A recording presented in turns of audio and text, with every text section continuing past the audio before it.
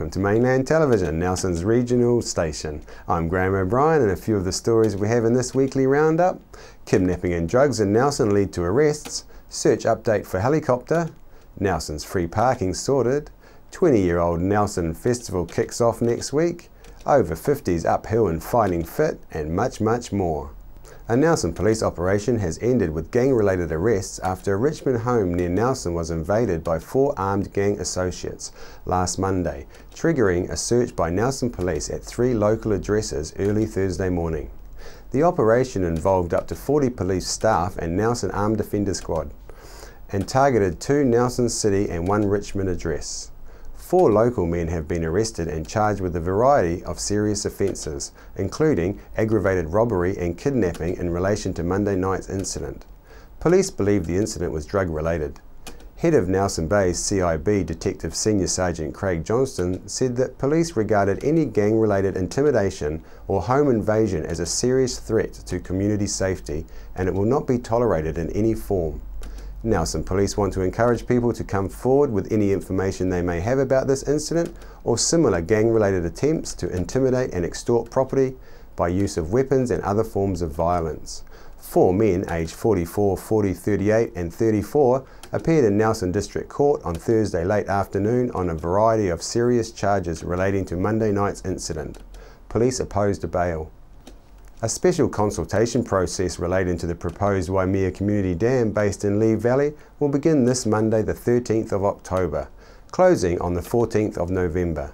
The Tasman District Council is consulting with ratepayers and residents on the proposed funding and governance options for the dam. A decision whether or not to build the dam will be made in June next year. Meanwhile, public meetings and information centres are being held throughout the district over the consultation period.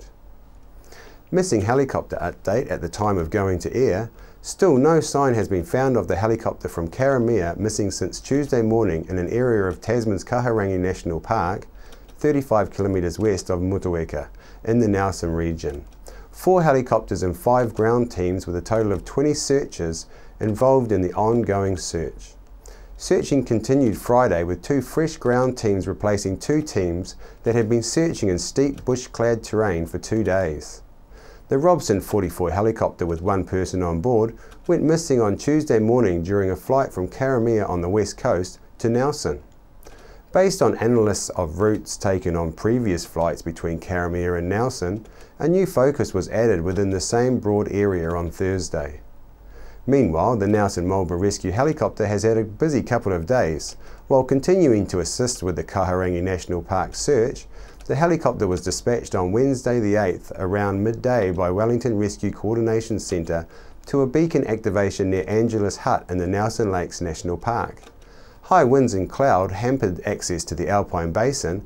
However, the helicopter crew were eventually able to offload the onboard paramedic, and a party of 4 were located in the Angelus Hut, with a 24-year-old Frenchman unable to continue due to an ankle injury. However, deteriorating weather conditions meant that the medic had to remain with the group until the following morning, when conditions improved and the helicopter was able to return. The group was then lifted off the mountain and flown to safety in St Arnaud. On the 9th of October, the helicopter was called to the Motueka Valley around midday, where a 31-year-old Frenchman on a working holiday had severely injured his hand. The man was treated at the scene before being flown in a stable condition directly to Hutt Hospital for specialist surgery. This week, the topic of Nelson's free parking came back to haunt Council in their Chamber of Decisions. I went along to watch the process. One Nelson business, Benj & Co greengrocer, stated that his figures for the last 3 years showed that he had a growth of 5%, and since free parking he had taken a 5% decrease due to people taking up parking for long term. He was still in favour of maintaining the concept of free parking, but under different rules.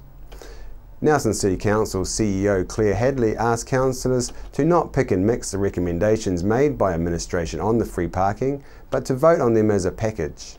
Councillors unanimously voted for the proposed recommendations, which are: the first hour of parking is free in all areas, but a ticket still must be displayed, followed by an increase in fees to $1.50 per hour after the first free one. Hours of warden patrols will also be increased from 8 AM to 5 PM, which is an hour earlier than previously rostered. That means that this arrangement is another trial period beginning on the 20th of October until the 6th of April 2015. We sent Stephanie to speak with some businesses about the free parking issue.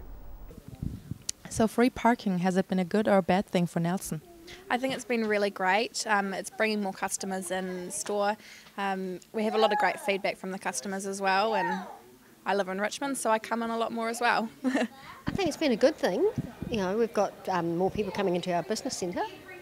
Yeah, definitely good. It's been a fantastic thing. I think it's drawn a lot of new people into the centre city, not being scared of getting the fines that everybody was scared of getting. But saying that, we've always had free parking here. But yeah, I think it's a good thing and it should be kept on. It's a good thing for the Nelson because it's good for the retailer because more customers comes in. I think it's been a very good thing for Nelson that they've had free parking over the winter. We certainly need to have something that attracts locals into town during that quiet period. So yes, I believe free parking has been a good experiment, and I'd like to see it again next year. Well, for the winter, I think it's a good thing. We do then get our locals into the city CBD and using the parking. But in the summer, I came yesterday to town and I couldn't get a car park. I was sitting waiting for somebody to reverse out because the car parks are already too full. So for summer trade, we've got a lot of tourists, we've got a lot of visitors. I really don't actually agree with free parking for the summer. Particularly since it is a ratepayers, paying for that. Why aren't we actually asking our people to come into town and still pay for their $1 parking? The great thing for Nelson, I think it's really, really important. And it's a point of difference between ourselves and our retail competitors in Richmond. Having free parking just makes us more, approachable, and our customers in particular like to spend a good 1 to 2 hours in sitting with us. So. It's a real good point of difference. Tell us about the free parking petition. The council have got a free parking condition here, and they want everyone to sign what they feel we should be doing. So you've got 3 categories. Option 1, return to pre-July status. Option 2, retain current free parking everywhere. Option 3, introduce a 1-hour free park through the CBD. And if anyone wants to sign it, go into your local shops, they've got them there. The Nelson Arts Festival kicks off in its 20th year this year with a light projection show at Founders next Thursday evening. So we sent Stephanie out to catch up with busy festival organiser Sophie Kelly of Nelson City Council to see what people can expect for this festival. Next to me is Sophie Kelly, and she's going to talk about the Arts Festival, which starts next week. Sophie, what are you going to kick it off with? Well, we like to start the festival with the Mask Parade and Carnival. That's the traditional way for us to really kick off the celebrations. However, we do actually open on Thursday, the day prior, just the way the scheduling works this year, and with a big show that we've programmed consciously to mark our 20th anniversary, which is Beyond, which is a big circus performance from Australia. So that opens the festival on Thursday evening. Yeah. The Mask Parade is always a great way to get children and parents involved. What is this year's theme? This year's theme is Earth, Wind and Fire. So I think a lot of people have been really excited about that. There's different directions that people can choose to go, of course, or interpret that. One of course, is the elements of Earth, Wind and Fire. So there's all sorts of lovely performance possibilities to use there. But then, of course, there's also the disco, which a lot of sequins and glitter and colour. So I think people are really excited excuse me, about the theme this year. And we're looking forward to seeing the creations. Can you tell us about the kind of acts people can expect to see? Right, well, on the Mask Parade and Carnival night itself, once the parade finishes, there'll be roving performances taking place throughout the street. We've got all sorts of local street performers doing different circus acts and fire dancing and things like that. We have the main stage itself on the Carnival stage. We've got a fantastic lineup this year. We have a group called Latina Aotearoa, who are a Latin sort of dance group, and then we've also got got the headline act is a fantastic band from Auckland called Sal Valentine and the Baby Shakes. So lots of sort of blues, rock and roll, and sure to get everybody dancing. How is the sale going so far? Sales are going great. We're really pleased with how the sales are tracking. We've got lots of sellouts already, which is wonderful for this time out from the festival. Great response to the program. There's still plenty of tickets available to shows. I always like to encourage people to get in there as quick as they can so they don't miss out. Yeah. Who can they expect to see perform for these street shows? Well, the street shows are primarily local performers, so there'll be performers and artists from Body in Space, Community Artworks, those kinds of organisations. Yeah. What time will they be? So that's part of the mass parade and the carnival, so that'll be after the mass parade finishes. So anything between sort of 6:30 and 10:30 at night, there'll be different performances taking place around the streets of Nelson. What about parking? Where should people avoid to park? Good question. So parking is definitely an issue on the night of Mass Parade and Carnival. We do ask people to start coming and dropping their children in the masks and all their things off quite early in the day, from about 4 o'clock ideally. We just ask that people consider or be mindful that many of the streets will be closed, so to park a little bit outside of the main centre and just to walk into town would be really helpful, or even better to carpool, to try and share cars driving in and out of the centre. Yeah. I would say is just encourage people to go and pick up a brochure. It kicks off next week, so there's programs here at the Nelson City Council, public libraries, most of the retailers around Nelson, and also at the Theatre Royal is where you can purchase tickets, or online of course, nelsonartsfestival.co.nz. Last week, Mainland caught up with the Motueka Over 50s walking group who were taking advantage of the fabulous track up Nelson's centre of New Zealand, and I spoke with Jill from the group. It's a busy day up here on the top of centre of New Zealand, and we've come across this group of active people, and we're just wondering, what are they doing here today? Hi, well, we're the 50 plus group from Motueka who love this beautiful country so much we can't get enough of it. So each Thursday we go out for a walk. And we're usually out from about 9 in the morning till 3 or 4 in the afternoon, wow, walking all over this lovely area. Very nice. And you're from Motueka, so you do all the tracks around the top of the south? Yeah, we go on all the tracks that are this side of Takaka and over the hill, and all around Motueka itself. And we're very fortunate because local landowners allow us to walk on their land, so that's really good. Yeah. And after people see this, they might want to leap out there and join the 50 plus working group. How can they get in contact with you? Well, they can look in the local paper, because each week in The Guardian we have a little piece which tells you where we're going that week. And my telephone number is there, so they can give me a ring and I'll give them all the details. And we'd love to see them. Excellent. Thank you very much, and have fun for the day. Thank you very much. A report from Cruise New Zealand last week shows cruise ships are expected to make 124 voyages around New Zealand, spending 712 days at ports throughout the country during the 2014-15 cruise season. The main cruise ports and emerging cruise destinations like Nelson, Kaikoura and Stewart Island are all expected to reap the cruise sector's spread of wealth throughout New Zealand, according to Cruise New Zealand General Manager Raewyn Tan. However, the question must be asked, with only one-day visits in smaller centres like Nelson, what are the real benefits to Nelson and its businesses? I asked Raewyn Tan the questions. How do you come up with those figures? So we commissioned Market Economics to do it for us. They've been doing that for several years now. And they basically use all the surveys that have been done in the different parts of the cruise region. So for example, ECRO has done one, COVAC has also done one nationally. So they basically bring together all these different pockets of research. Oh, okay, yeah, great. And yeah, sorry, it's really hard to explain it, but yeah. It's all done by market research, and they kind of use all the different research that they've got access to and create it specifically for the New Zealand environment, so that it's all you can extrapolate it. Yep. Okay. Thanks very much. Does that make sense? I'm so sorry. It's so waffly. No, that's fine. No, it's good. Yeah, no, they're great figures, and we just wanted to just to see where they came from. When the cruise ships come to Nelson this season, what kind of activities are planned for the passengers?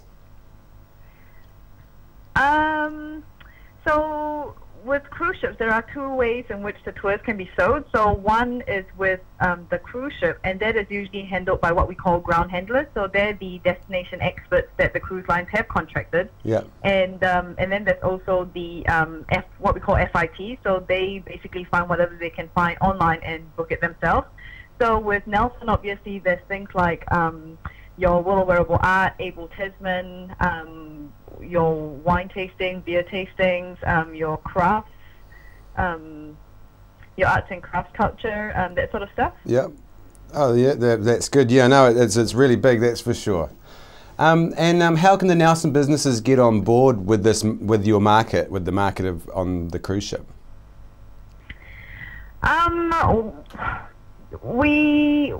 They need to make themselves available to they need to make themselves known to the regional tourism organization, Nelson Tasman Tourism. Yeah. Just because we work quite closely with them, ground handlers, when they look to investigate products in the region, their first stop is usually the regional tourism organization. So the RTO needs to be familiar with the product.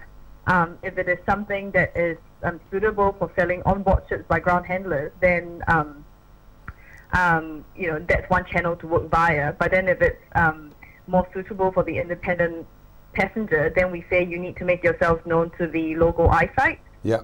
Because passengers off a ship will tend to go to the eyesight to book their own tours for the day. Yeah. Or even having a really good web presence.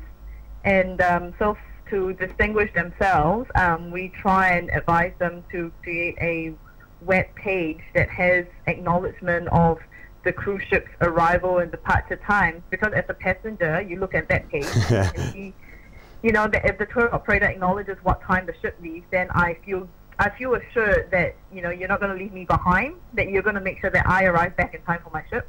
Yeah, sure. We're always worried about that when we're out on some sort of excursion, aren't we? What do you feel would be the real benefit for the Nelson businesses, like on the ground? What do you mean by real benefit? Well, the thing is that a lot of the cruise ship comes into Nelson. We're talking about for only one day, a short period, and a lot of the cruise ship visitors seem to get onto tours that actually go out of the Nelson region, such as Tasman, Able Tasman, and the wineries, which are all in the Tasman area. So just trying to keep the passengers in town and to actually to go to our local businesses. We're just wondering what is the real benefit for these businesses in town that we're concerned about. What we've found with a New Zealand cruise is that passengers tend to use it as their reconnaissance for a later, more in-depth stay.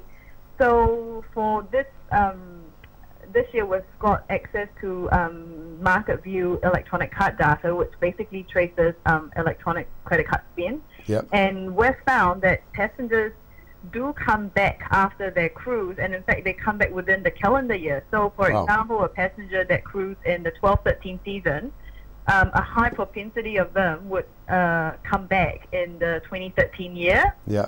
And we're talking about figures as much as 40%. Wow. Well, that's certainly fantastic news for sure. Yeah. So for regions like Nelson, I mean, to use Gisborne as one example, for this season, 14-15, they're not getting a single cruise call, but they still have got, our research shows that they've still got some spend from cruise, and that's because of the pre-post. So it's not just passengers coming back for the next visit, but also for those that start or end their voyages in New Zealand, they also have the ability to travel around New Zealand. Yeah, of course. And so of course, the cruise footprint is beyond that of the actual visit in port on that day. Yeah, sure. And of course, they're going back and telling all their friends and family how wonderful it was. Yeah, we hope so. That research and that data that you're talking about of the credit card transactions, is that available for us per se, so that we could show the businesses, hey, they came here in this year, but look, they've all came back at a later date? Do you make that available? No, that's for our members only. Sorry. No, it's just such a good. It's not. I'm still working through that paper anyway. It's not even finalized. Yeah, yeah. I mean, that's such a good selling point for sure. Yeah. Hey Raywin, that's fantastic. Thanks very much, and thanks for all your work you're doing in promoting Nelson and the rest of the country. Yeah, I mean it's a great region, and I have to give credit to your stakeholders like Nelson Tasman Tourism and Port Nelson. Like they're just really pro cruise, and they work really well together. Like they received, I think was it last year, they worked together and produced cruise maps and had cruise ambassadors and provided such a great welcome for the cruise passengers. So Nelson is definitely one of the regions that we're really proud of. Oh, great! Yeah, thanks very much. We also asked a couple of retailers their thoughts on cruise ship visits to Nelson. Often on board a cruise ship, it's a group atmosphere, and there's a lot of encouragement to do the things that are going on board. So having a little bit of private time and time to explore the destinations is a really important part of cruising. And Nelson is perfect for that because you can wander, get lost, meet the culture and the people of the destination you're going to, and it's a destination, I think, Nelson, where a lot of our international passengers will be able to sit down at dinner with their friends when they return home and say, hey, wow, I went to this country, I went to this awesome place, it was Nelson, and let me tell you all about it. So it's bigger than those people on the ship on the particular day spending their money. It actually increases the business, and Nelson is a destination. Especially us being so isolated, it's somewhere that's potentially off the beaten track for travellers from the UK, Europe, anywhere else. So it's really important to have them docking in Nelson. In particular, the types of ships that are coming in, the luxury vessels, they have to be smaller. I don't believe Nelson really has the facilities and the infrastructure to support the major 3,000 to 4,000 people on board a ship, and it's not really the perfect destination for that, but it's a perfect destination for people who want something that's a little bit different, and Nelson offers that. First of all, it is always great to have people from all over the world here. I think that is just nourishment. You cannot describe it differently. Then, of course, we have a lot to offer here, so it's a two-sided thing, really. Oh, is that good? What were the benefits for your business when there was a cruise ship in port? The benefits were that people came into the shop. People were genuinely interested in what we had to offer, first of all through our name, Global Culture, and then they saw what we have, and people would just really buy New Zealand-inspired products. And finally, this time last year, Mainland News reported that local man Kelly McGarry was the first ever rider to backflip over a 72-metre canyon in the 2013 Red Bull Rampage in Utah, enthralling the crowds and gaining a reputation for fearlessness. This year, Kelly McGarry was very much a crowd favourite, but took a dive not once but twice for the Red Bull Rampage in Utah earlier in the month. Red Bull Rampage is one of the toughest and most physical free-ride mountain bike events on the planet. The terrain takes no prisoners if the riders make a slightest mistake or a wrong approach out on the course. McGarry's first mishap took place during a practice only days before the competition began, with his second attempt causing him to undershoot the jump, destroying both his wheels on his bike. He didn't suffer any serious physical injuries. In either accident, his bike however suffered the damage and still remained repairable. We leave you now with his completed run for this year's event.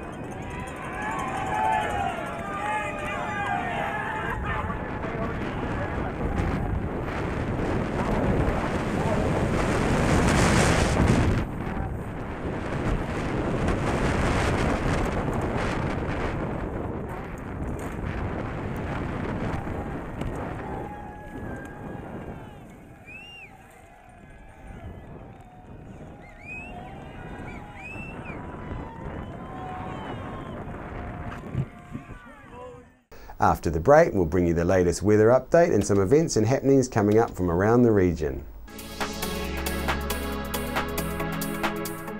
We're the team at Jaycar, right here in Nelson, 120 Hardy Street. Our shop is full of electronic items, including security alarm systems, electronic components, solar and power, electronics, toys,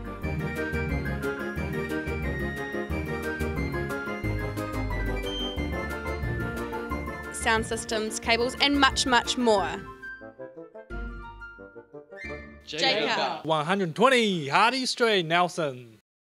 Why would you want to pay as much as $1,000 for a single bed mattress when you can buy a high quality locally made mattress like this for as little as $220? And a queen size mattress could cost you in excess of $3,000, but at Nelson Beds you could have a mattress like this as low as $425. So why would you go out and spend a fortune on your child's bedroom when you can come to Nelson Beds and buy a complete single mattress and base set, a 7-drawer Scotch chest, a headboard and a 3-drawer bedside cabinet for as little as $979? So call and discuss our custom manufacturing options and local after sales service at Nelson Beds, Nelson's only bedding manufacturer. O2B Healthy. Lifestyle, diet and exercise complemented with quality supplements can provide you the insurance vital for your natural health and well-being. With over 10 years professional experience making some of New Zealand's most trusted nutritional supplement brands, visit the O2B Healthy factory outlet in Wakatu Industrial Estate. Over 200 supplements to choose from, free on-site parking, no middleman. O2B Healthy. Caring for you naturally. Hi, my name's Ian Mortimer. Mortimer Auto Upholstery is your one-stop shop for all your upholstery needs. We do car and boat interiors, boat canopies, ute tonneau covers, canvas and PVC fabrication. Call in and see us in Oxford Mews, 72 Oxford Street, Richmond.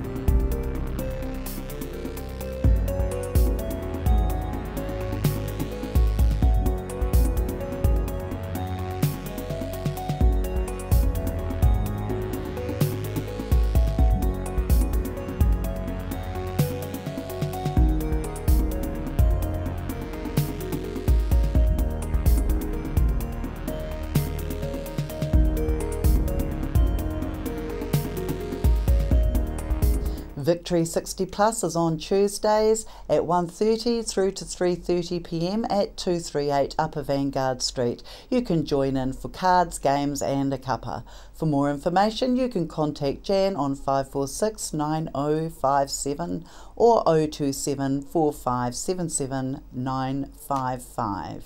On behalf of the team here at Mainland Television News, thank you for joining us, and we'll bring you the latest news and events from around the region again tomorrow.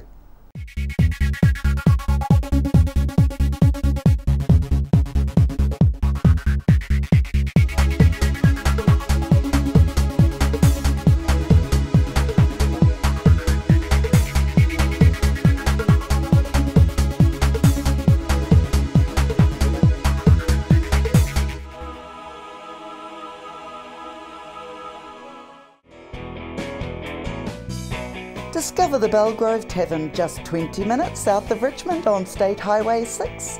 A restaurant, functions, weddings, barbecue, garden bar with lots of room for kids. Come in, see us.